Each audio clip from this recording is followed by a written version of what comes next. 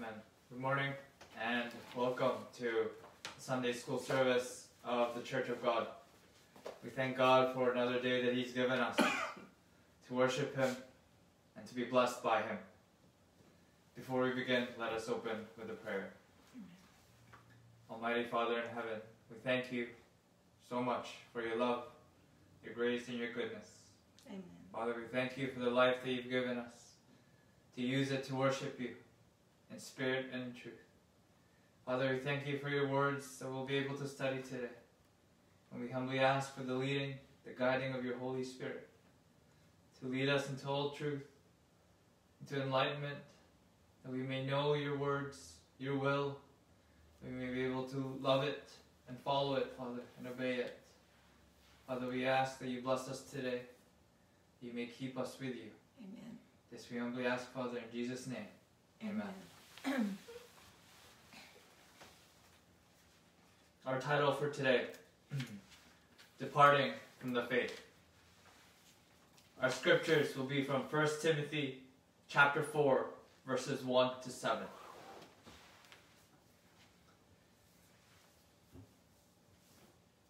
Departing from the faith. To depart, as used in our daily life, is to mean to leave one place to go to another. It is the act of leaving. The faith that is spoken of here. In Bible terms, there is many meanings to the word faith. But for our study today, this will mean the faith and the belief in the salvation and the sanctification that we receive from the grace of God, from His Son, Jesus Christ. That this is our saving faith. Having the faith is to mean that we are in the house of God. We are in the church of God. So departing from the faith is to mean leaving the house of God, leaving God. And as our aim states, we will study today to warn against departing from the faith and to point out the causes and effects of doing so. We will begin with 1 Timothy chapter 4, verse 1. Now the Spirit speaks expressly that in the latter times some shall depart from the faith, giving heed to seducing spirits and doctrines of devils. So we have a revelation, none other from the Holy Spirit Himself, from the Spirit of God, of things to come,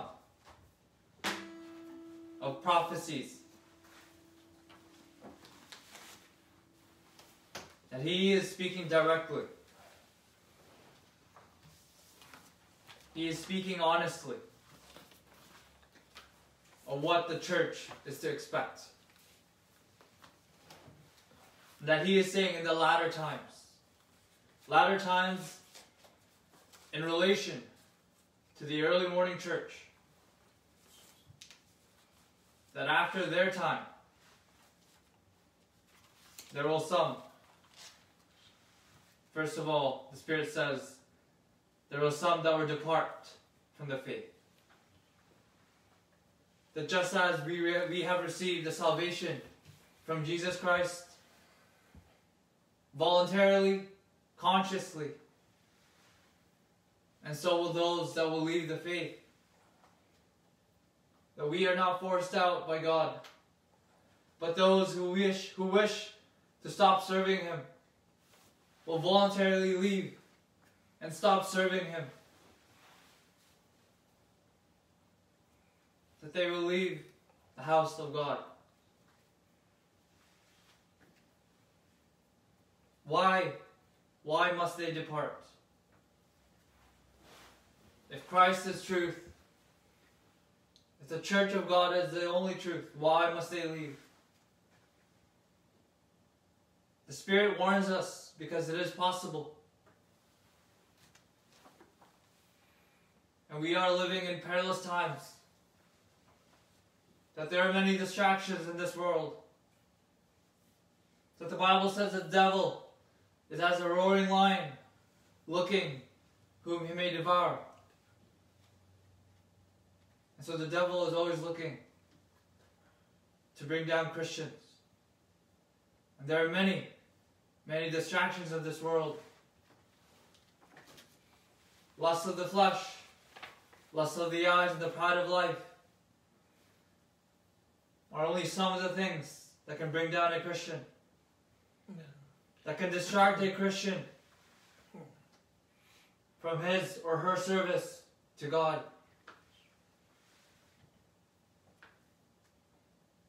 And this will happen. The second thing that the Spirit says, by giving heed to seducing spirits.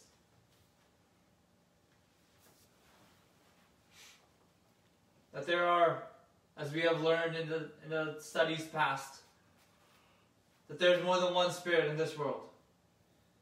That we have here the Holy Spirit giving us warnings, advice, and this is from the Spirit of God, the Spirit of truth.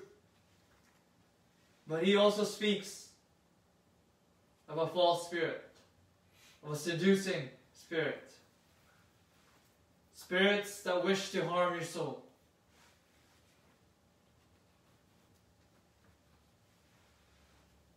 And if we are not careful, if we let our guard down, we will start to listen to the whisperings of these spirits, which are the spirit of the devil. That we are not to let the devil talk to us, and we are not to listen to him.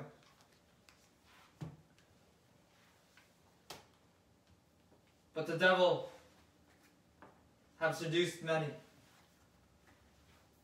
Have seduced many in the false religion of this world. Amen.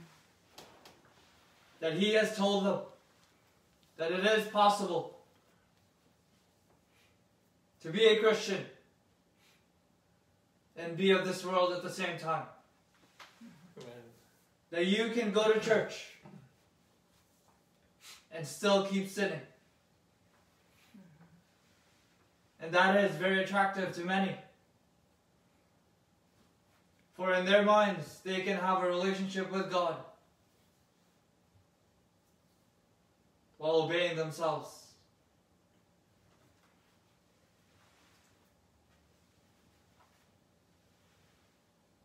And just to add to why people depart,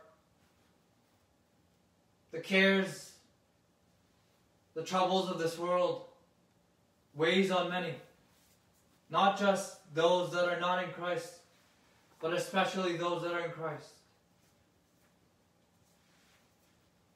For we that are in Christ face more trials and temptations than the average person. Amen. For like I said, the devil as a lion is looking to bring down Christians.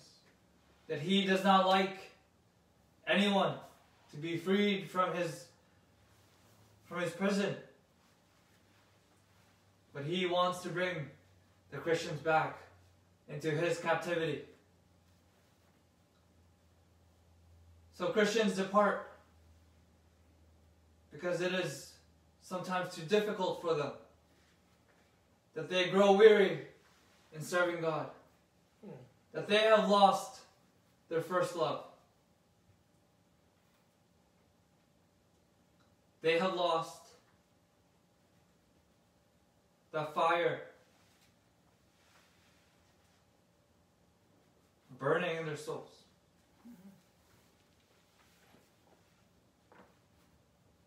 That they have put themselves above God.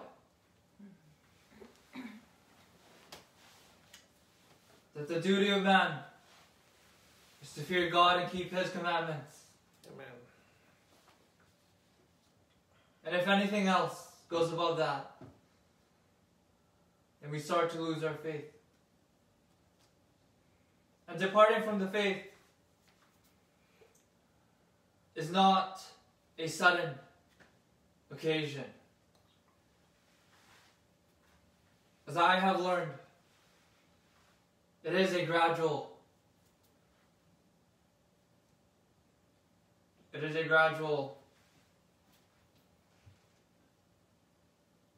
process.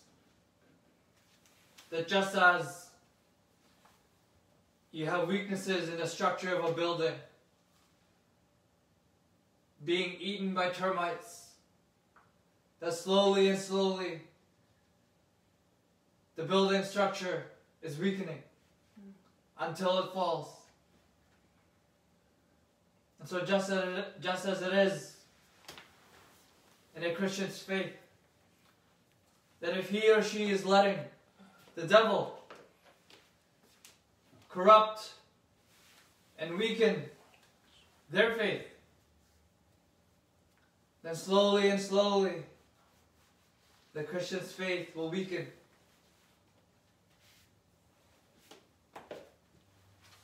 And to a certain point, it is so weak that once a strong temptation comes, they will fall. And those seducing spirits, we are not to underestimate them. We are to look unto Jesus, cling to His promises, keep our prayer life, Amen. keep doing the small things in our Christian service. Amen.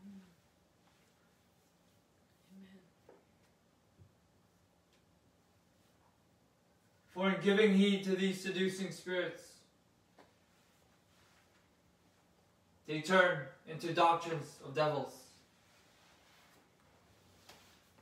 That we have the one true doctrine of the one true God in the Bible. And it is the pure Word of God. Nothing added, nothing subtracted. But anyone who teaches in addition to the Word of God, or in subtraction to the Word of God, any doctrine that is not of God is of the devil. Amen. Amen. Verse 2. Speaking lies in hypocrisy, having their conscience seared with a hot iron.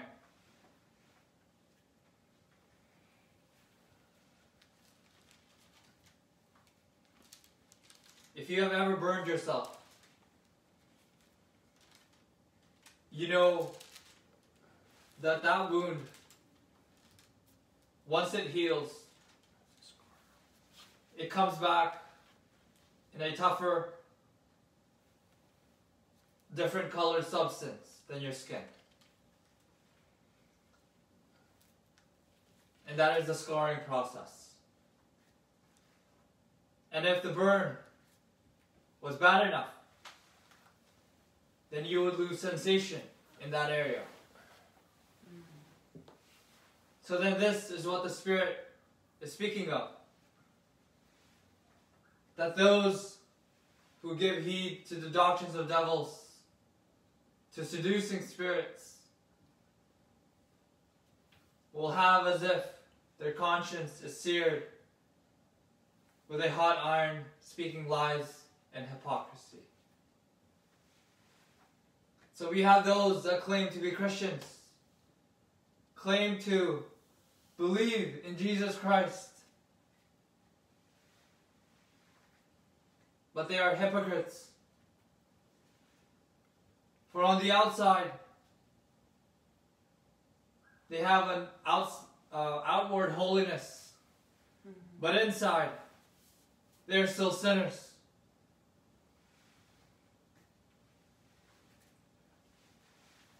So they are pretenders.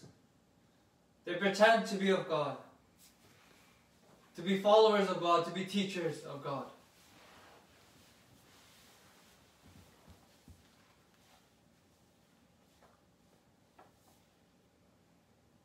And because they are hypocrites, and they will speak lies to support their hypocritical living,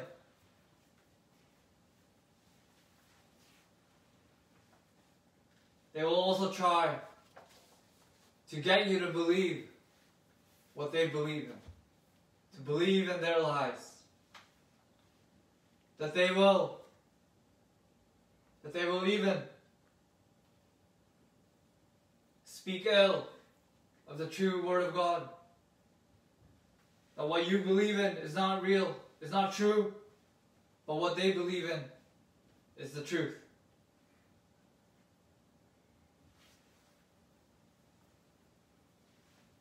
And these lies do harm to their souls. That they believe it, they're blinded by it so much that they can no longer feel the whispers, the conviction of the Holy Spirit. That they start to believe their own lies.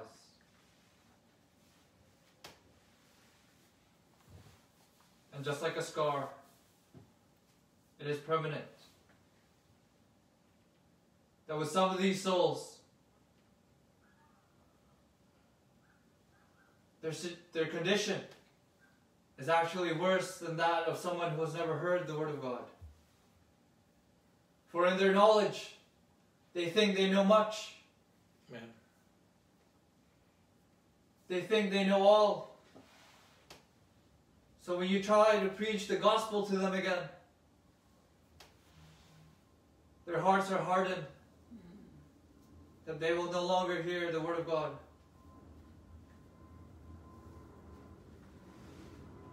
For they will keep ignoring the Holy Spirit. Amen. Amen.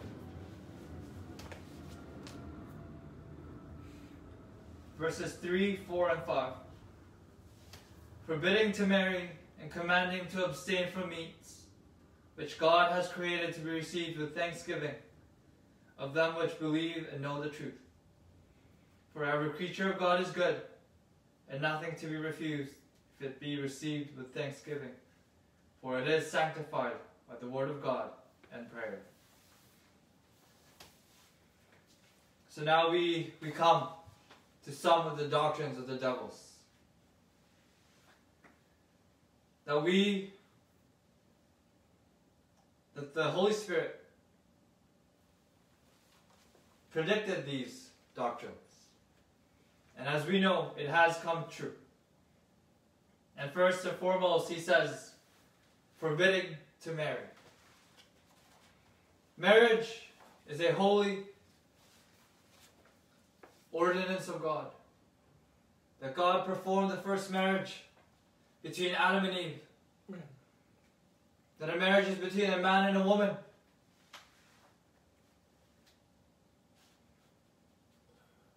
And God said it was good. That it was good for man to have a partner. That it was not good for man to be alone.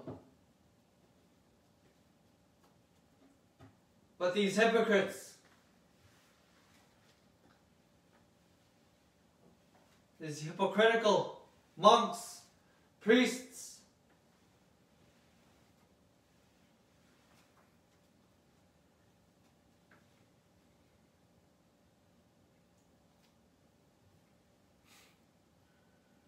that on the outside they claim to have the perfect Christian life, that this is perfection in God's eyes.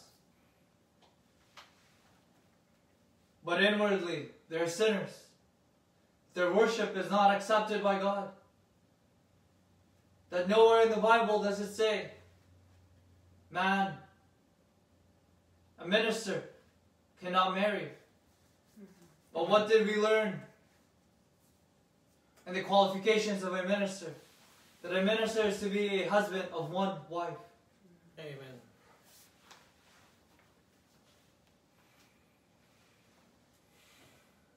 And next, the Holy Spirit says commanding to abstain from meats. Everything that God has created is pure and a benefit to us.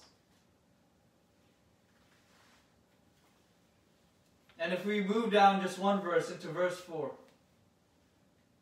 it says, "For every creature of God is good, and everything and nothing to be refused." So everything that God has created for us, He created in that garden, is good for us. Nothing to be refused. That in the Old Covenant, there were meats that were to be refused. But as we know, we now live in the new covenant of Jesus Christ. That everything, all the meats are permitted to be eaten, as long as it is prepared properly. As long as we receive it with thanksgiving. Amen. That there is no such thing as a dirty meat.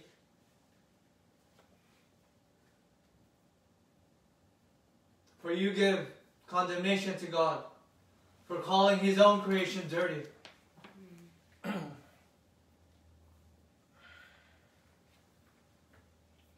And the most important part is that when we receive our food, our sustenance for the day, we are to give thanks. Amen. We are to say grace. For it is only by God's grace that we have food on our table. Amen. It is by His grace that He has given us strength to be able to work, to be able to afford our food. Amen.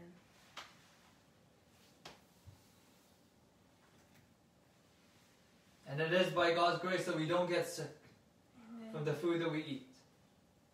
So we must be thankful. For we did not farm the food that we are eating. We did not collect it. But it is God that has given it to us.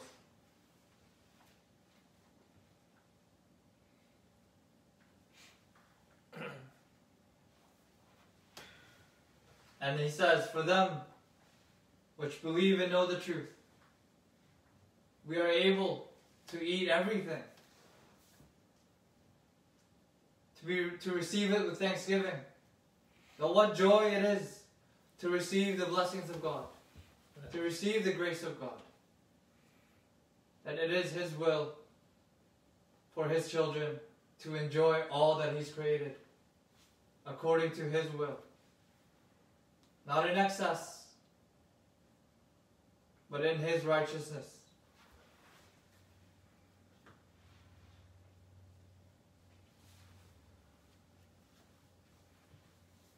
And we pray for our food.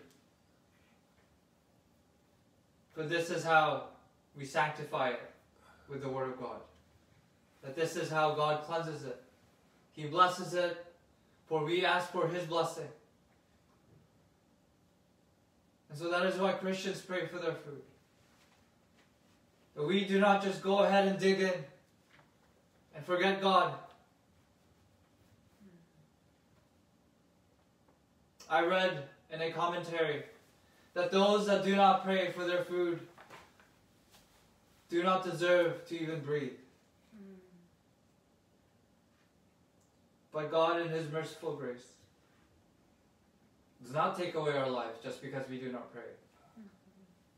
For how many people do you see pray for their food before they eat?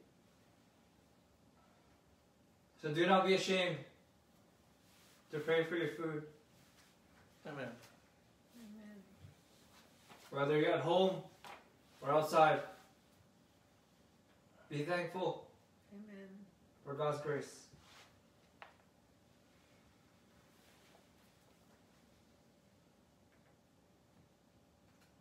And to add to those meats, that there are those who believe in something called a Holy Week. that in 1 week out of the whole year, that they abstain from these meats. That somehow this is their holiness. How about let us have a holy week for every week of the year. Amen. Now let us not practice holiness in just word and deed, but in spirit and in truth. Amen. Now what is the point of abstaining from meats if you're still sinning Amen. more or less every day? Amen. So how about you abstain from sin instead of meats that is given by God for our health? Amen. Amen. Verse 6.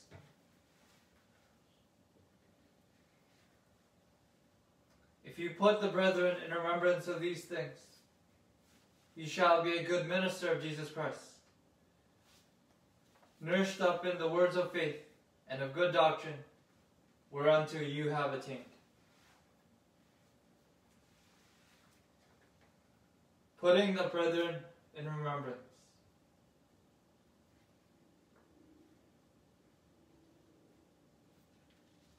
As we are studying today, departing from the faith. So as we have learned, you must first be in it before you can leave something. So those that are in faith are those that have accepted Jesus Christ as their Lord and Savior.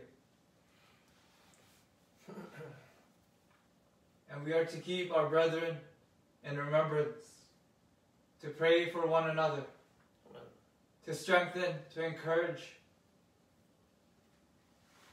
one another. Amen. For we are one family in Christ. Amen. Now we all have a part to do, that though we are not all preachers, we all can encourage our brethren. Now we can all pray for our brethren. We are to pray for everyone, not just for the strong, but especially for the weak. Amen. For everyone has a burden that they're carrying that we do not know of. But God knows all, and He will hear our prayers if we pray for them. That we are to make sure that we use the Word of God in encouragement. That we do not use it to bring down our brethren.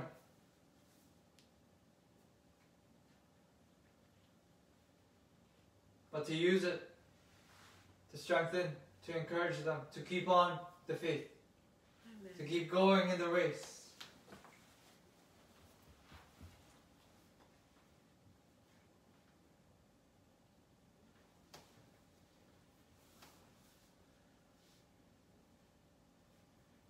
For the brethren and for souls as well.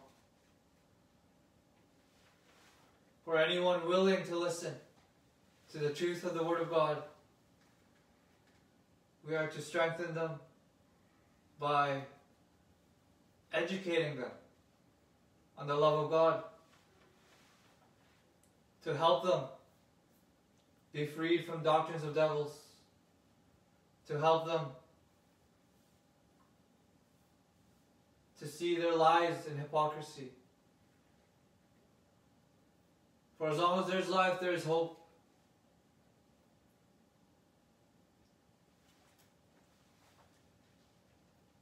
God has never given up on us. That though we were in sin, He waited. And He waited. Amen. until we finally accepted Him. Amen. So let us be patient with our brethren, with souls. Amen. For in God's time, they will see the light. And by God's grace, they will be saved. Amen. Amen.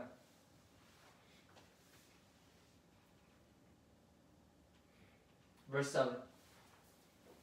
But refuse profane and old wives' fables, and exercise yourself rather unto godliness.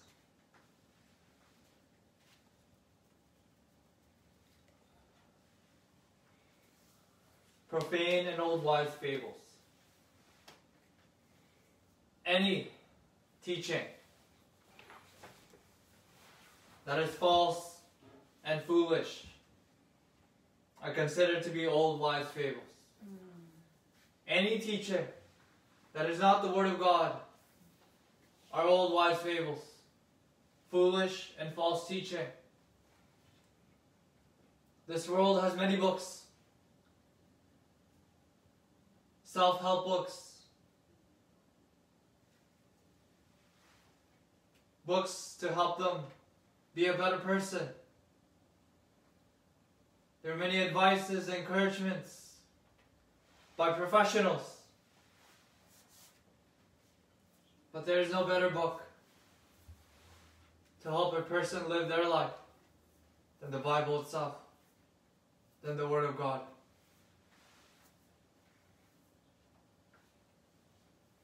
And it is not limited to books. There are those motivational speakers Amen. to help you become a better person, to help you lead a better life. That those speakers will do nothing good for your soul. That if a preacher is not teaching the pure Word of God, then they're nothing but a motivational speaker. That there is no blessing of the Holy Spirit on their words. That you will leave hungry still. That your soul was not fed by the Word of God.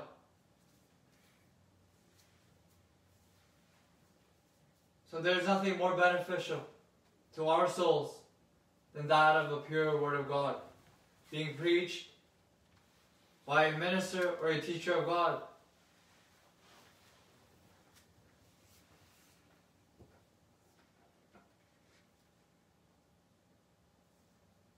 That it is better to listen to preachings and teachings of the gospel Amen. than to listen to anything else.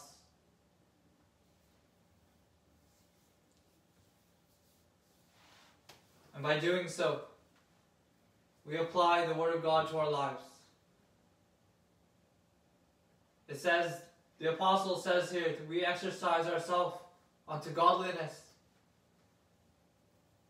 Exercising in this world is to strengthen our fitness. It's to grow stronger. It's to have more stamina. And we are to do the same with our faith. We are to exercise ourselves to strengthen our faith. Amen. To build a stamina. For we are running a race.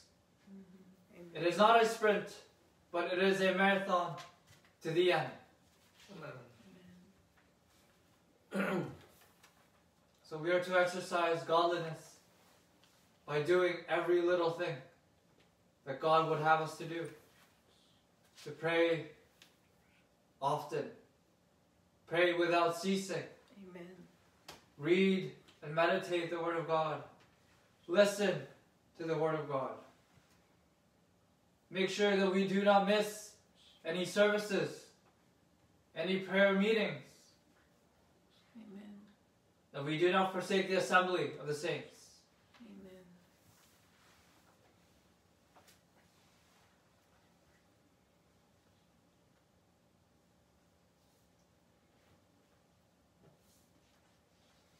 Amen. Jude chapter 1, verse 3. Beloved, when I gave all diligence to write unto you of the common salvation, it was needful for me to write unto you and exhort you that you should earnestly contend for the faith which was once delivered to the saints.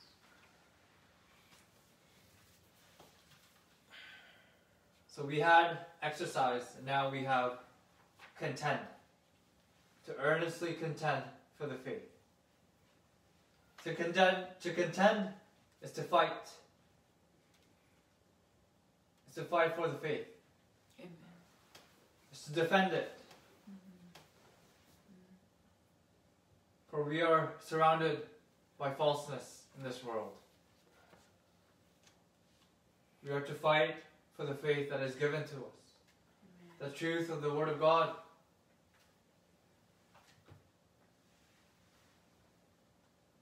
That we will come across many false doctrines. But we know we have the truth in us. And so we are to fight for it. We are to educate souls on the truth of the Word of God. And if any say that their false doctrines are the true doctrines, then we are to defend ours by showing them the truth.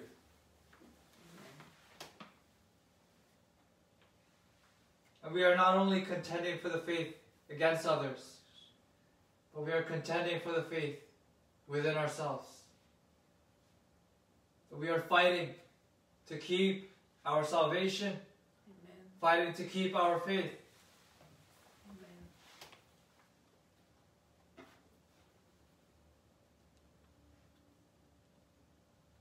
For Christ said, He did not say that the Christian life will be easy. But what He did say was that He will be with us to help us carry our burdens. That we are not alone.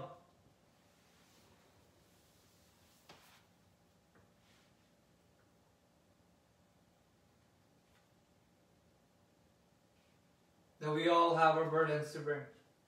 We all have our burdens to carry. Let us not be weary in carrying it. But instead, let us pray for God to give us the strength Amen. to carry it. Amen. To fight, to keep it. To keep putting in the effort. They say it takes two to be in a relationship. And both partners have to do their part. And we know God will never stop doing His part. So we have to keep doing our part. Amen. And we can never stop.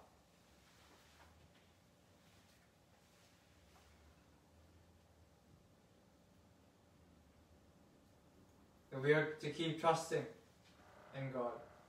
To keep us. That as long as we put in that effort, God will always be there for us. Amen. Amen. My brethren, you are not alone.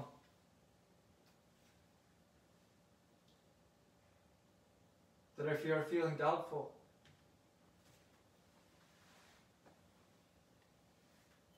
weakened,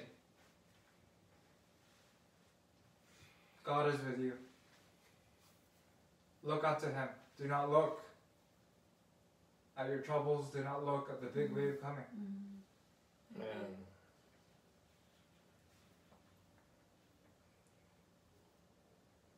But to keep looking unto Jesus.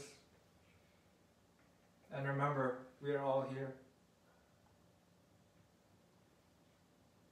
Praying for you. Amen. We are to keep God above all. To love God.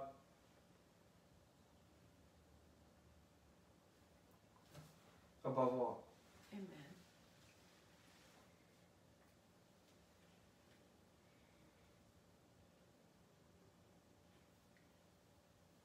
Now we pray that you find that joy that you once had in serving Jesus. That if you think back to that first time you were saved,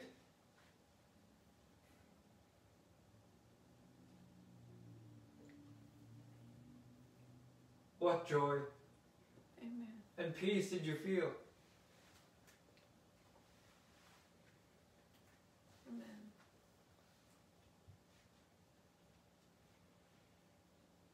Tell me, brethren, do you still feel that?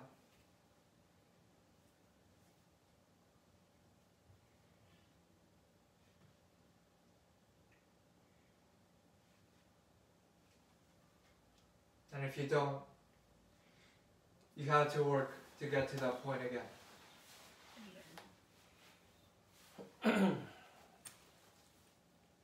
To get to that point where Christ is your first love. Amen.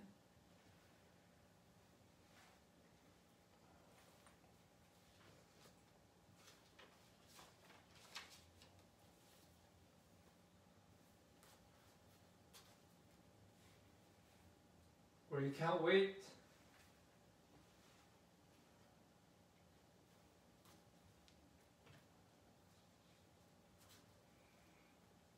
to be with Him. Amen. You can't wait to fellowship with Him, Amen. to talk to Him, to read His words. If you have lost that, brethren, I urge you to look for it, to find it. It is there. God will help you find it. Amen.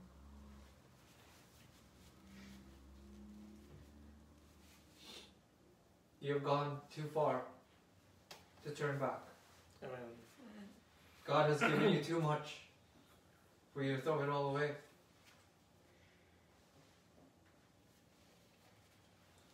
And what we are going through today is nothing compared to the glory that is waiting for us. Amen.